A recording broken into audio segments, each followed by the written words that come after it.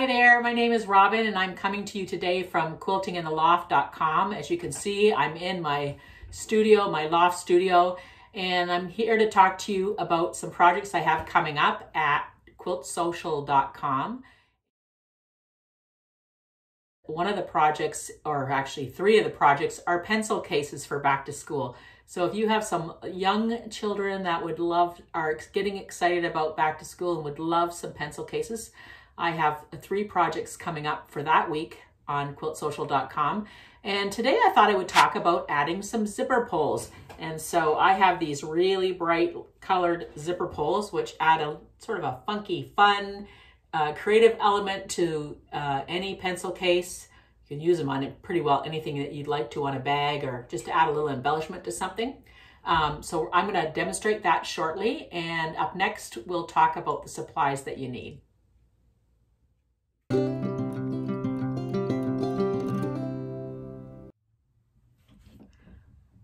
So what you need today for today's project, for these gorgeous little zipper pulls, is a pair of basic snipping scissors.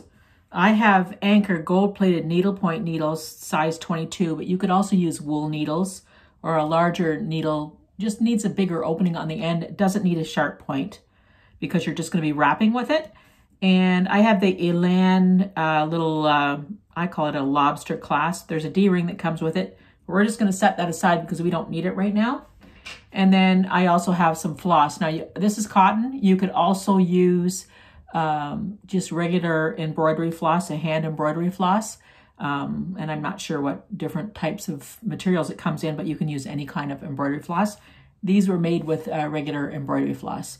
So today I'm just working with cotton. Okay. I'm back again and I'm ready to go with my zipper pull here. And so what you have to do first is make a mop. So this is my mop, and I'm going to show you with a piece of thread how I did that. I just took a big long, well, actually this is about half of the whole skein of embroidery floss. I still have a bunch like this left over, which I'll have to untangle and use for another project. And so what you're going to do with it is just like you're wrapping a cord. You're going to do about a 5.5 inch length and go back and forth and back and forth and just kind of make it into a long mop, I guess is what I would say, just like you would wrap up a cord. Okay. And then once you get it into your long mop, you're just going to lay it down like this one here. Okay. I'm going to set that off to the side, and I have gotten ready skeins of thread on my needles, on my ballpoint needle, and I'm going to take it now. I've got 3 of them. So I've got the blue, the yellow, and the red, because I'm doing these primary school colors, because one of my pencil cases for quiltsocial.com is actually a school bus, and I thought these primary colors would look great, and then the black kind of represents the tires on the bus. So the mop is this part. So if you're picturing it, it will go like this, and that'll be part of the mop at the bottom, and we'll cut it and fray it and all that nonsense later. Okay, so I'm going to show you how you do it first. And so we're going to take our mop, which I have here. Move this Elan card out of the way. We'll keep this with us handy. And just going to wind the thread around it and tie it just like you would anything else.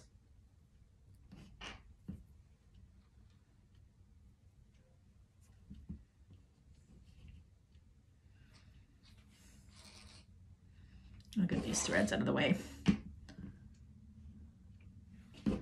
So tie it tight in the center.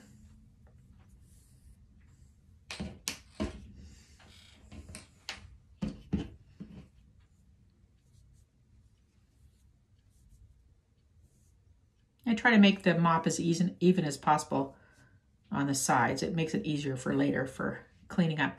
You can just wind your floss around and then kind of wind on top of it. Now, as I'm winding on top of it, I'm going to grab this lobster claw with my needle and kind of tie it in place. And I'm going to use this long tail end to tie it off.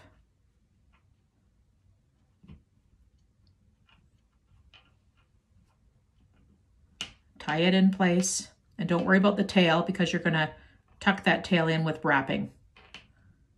I know it's got a double knot on it now, so it's going to be secure. And then I'm also going to go back through the lobster claw and make sure it's double and triple secure.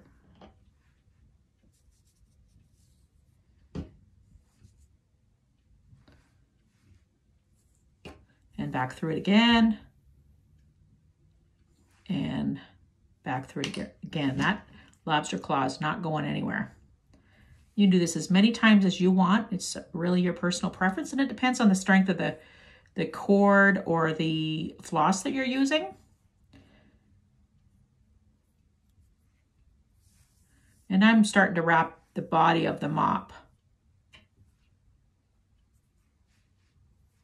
So as you can see, I'm not going through the center of the zipper pull. I'm basically going around it, and I'm just wrapping that embroidery floss. And what I'm going to do now is I'm going to speed up the video so you can watch me do this, but it'll be in sped up fashion. We'll talk to you soon.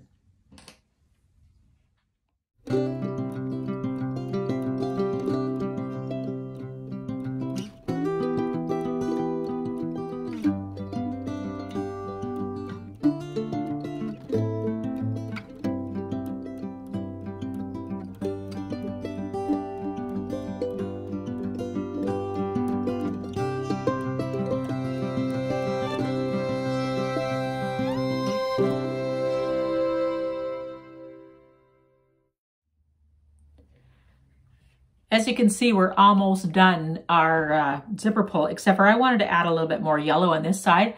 I kind of find it works better if there's 3 colors on one side and 3 on the other. And really, all of this is about is just a case of tying and wrapping. So you're just wrapping this mop that you have and sort of tucking the tails or wrapping over top of them. It's really not that involved. It just feels a little fussy at first, but after you've made 5 or 6, it's pretty easy. So I'm going to tie the last little piece because I want to show you how we finish this off. And I'm just tying it like you would anything else. And you can see that there's, I think you can see that there's a little red tail here. Right there. We're not going to worry about that. Like you can cut that off right now if you wanted to, or you could wrap over top of it. It's really not that fussy. So I'm just going to keep wrapping so that you can see. And it's a very forgiving project, so.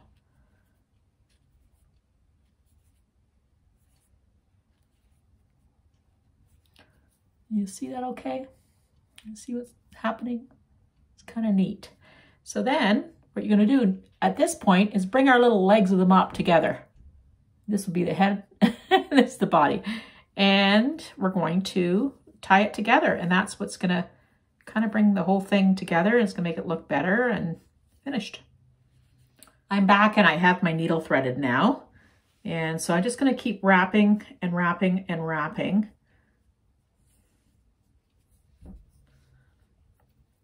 And then I'm going to kind of tie it off with my needle.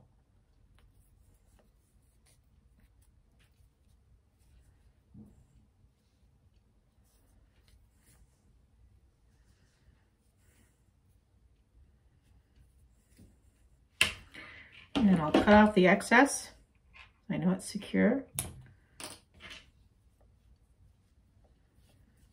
And then with the mop, I'm just going to cut the mop where I feel like the shortest spot is.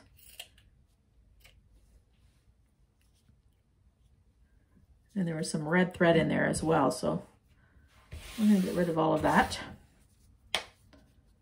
And anything where you see it's still looped and you don't want it to be looped because you want it to fray out nicely, just cut that. Just kind of trim it up until you're happy with it.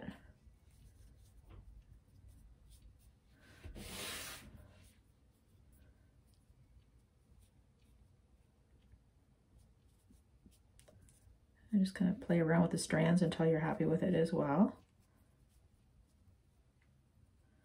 And I would say go tighter rather than looser. I was a little bit loose on this one and I can see where I've been loose. So make sure, that's one tip, is just to make sure that you wrap them fairly tightly. But there you have it, it's done.